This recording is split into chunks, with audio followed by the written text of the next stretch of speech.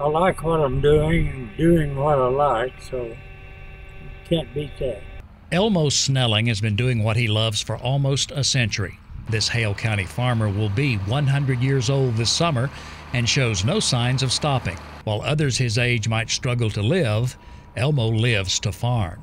I enjoy getting out on those tractors, and I enjoy planting stuff and watch it emerge and grow, and I guess it's just part of my blood. Mr. Snelling has planted almost 70 crops of his own.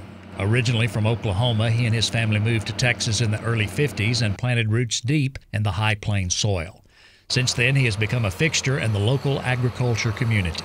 He's lived here long enough that everybody knows him and knows that he's still staying active, and that's good. That's what's keeping him healthy. For the last 2 years, he's planted all my crops, put my treff line down. He's done all of that. Farmers and ranchers never really retire. Elmo is a perfect example. He leases the land under his center pivots to other local farmers, but he still farms the corners. He has grown crops with everything from a mule to a combine, and he's not afraid of new ideas. In fact, he installed a drip irrigation system at the age of 97.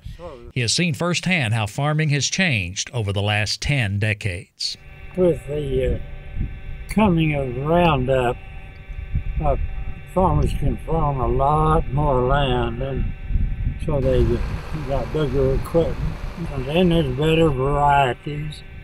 I think the biggest thing is the technology advancement.